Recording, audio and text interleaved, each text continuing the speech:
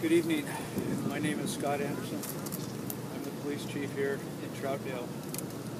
Tonight I must share some sad news that we have identified the victim in today's shooting as 14-year-old Emilio Hoffman, a freshman at Reynolds High School. I met with Emilio's parents this afternoon, and I can tell you how devastated they are by this news. They want you to know that Emilio was a great kid, and he was loved by all. Obviously, the family has a difficult road ahead. On their behalf, I ask that the media do not attempt to contact them at this time. When they are ready to make or release more formal statements, we will assist them in that effort if they so desire. This is a tragedy that affects our whole community. This is not supposed to happen to any school or to any child. But we will get through this together. I would also like to extend my appreciation to teacher Todd Rispler, who, despite being injured, was able to make his way to the office and initiate the school lockdown procedure. I know that you have many questions about what happened inside Reynolds today, and I will try to provide some of those details to you. However, please note that this is an ongoing case, and we are limited at what we can release. We have tentatively identified the shooter in today's event, but again, we are not in a position to 100% confirm his name and age at this time. When we are able to do so, we will release that information. I want to give you some brief preliminary information about what we believe happened today inside Reynolds High School. The shooter entered the building that houses the school's gym. It's a separate, detached building.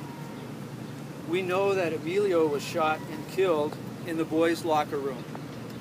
The shooter was located in a different, separate restroom.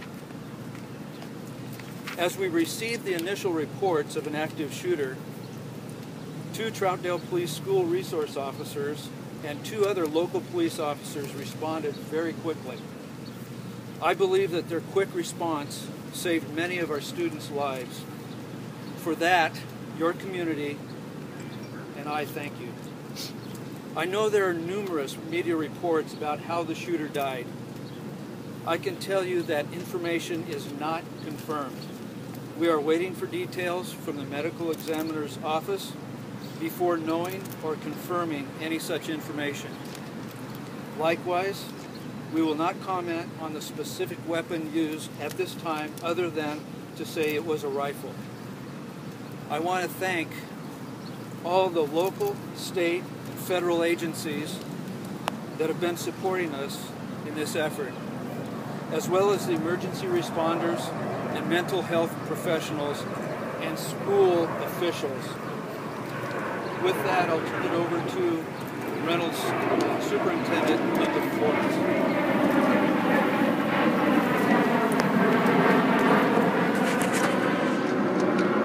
First, I want to express my condolences to the family and friends of the victim, Emilio Hoffman.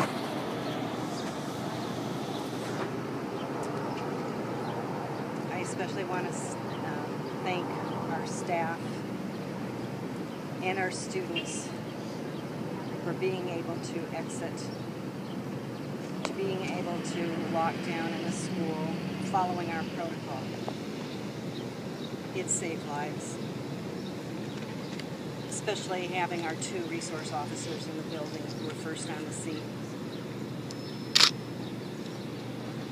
We have many things that we have to do in the next few days. One is we're closing down Reynolds High School until further notice so that the police can do their investigations. With our evacuation, many of our students had to leave all of their handbags, backpacks, and personal possessions. So this evening, from 6:30 to 8:30 at Reynolds Middle School, our students and staff may pick up their personal belongings. And this is at 1200 Northeast 201st Avenue in Fairview. Throughout the remainder of this week, we will have counselors at all of our schools. Because as you know, all of our students are related. They know each other. They have friends and family in other schools. Counselors will be available, and we'll also have counseling for our high school students at a later date that we will be letting them know. They currently are able to go to Milton Community College for any mental health services that they need.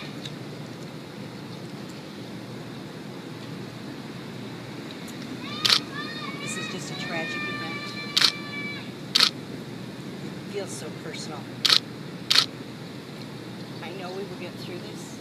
We have a very safe school district. We're becoming even safer.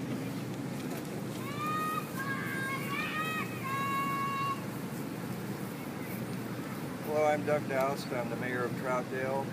It's sad that on such a beautiful day, with the sun out in such a beautiful little city like Troutdale, that we've had such an experience today that's been injected into this tight-knit community.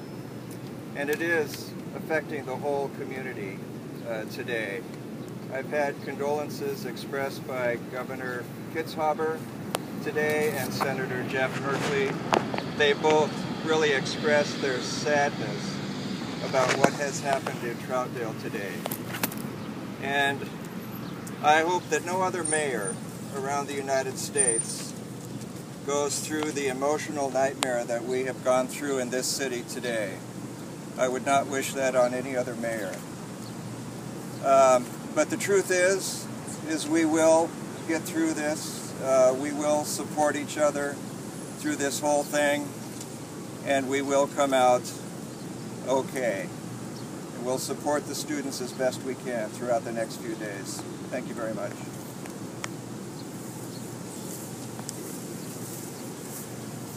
Chief Anderson's statement will be released on the Flash Alert, Multnomah County Sheriff's Flash Alert, as well as on Twitter, so you'll be able to locate that. The investigation is active and ongoing. There's going to be no admittance to the building, to Reynolds High School, until at least tomorrow. And we also have some important information regarding pickup of vehicles on the school grounds for parents that want to pick their vehicles up and that have vehicles parked there. For those parked on the west side of the school, you'll be able to go to the parking lot at Imagination Station, which is located here on Imagination Way, and you'll be able to remove your car at that time. If you are parked in the eastern parking lot by the gym, go to Imagination Station at 7 p.m. We will escort small groups in at that time to retrieve their vehicles and take them. Now, you will not be able to access the building, so if you have a vehicle there, you will need to bring keys with you. Please make sure to do that, or you will not be able to get your vehicle tonight. The school district has secured all the backpacks and bags that were left at the scene, as they said. They're releasing those tonight at Reynolds Middle School in the North Gym, is my understanding, between 6:30 and 8:30 p.m. tonight. You'll be able to pick up belongings that were collected as people were during the evacuation of the school.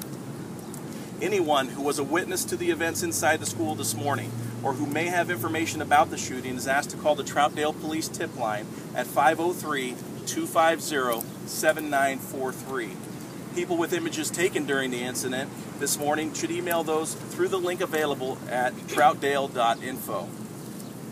Multnomah County has established a mental health resource center at Mount Hood Community College Gymnasium. That center is being staffed by counselors from Multnomah County, FBI Victim Services, and Trauma Intervention Program volunteers, as well as Reynolds School District counselors, from 1 p.m. to 7 p.m. today, and will be staffed tomorrow as well from 7 a.m. to 7 p.m. The Multnomah County Mental Health Crisis Line is also available at 503-988-4888. This time we'll take a couple questions. Lieutenant, does this appear to be a targeted shooting, or is it a random shooting? At this point, we're still investigating this, and that's still part of the investigation. We'll release further details as we learn and get further along in the investigation. This is going to take a little while to investigate. the shooter a student?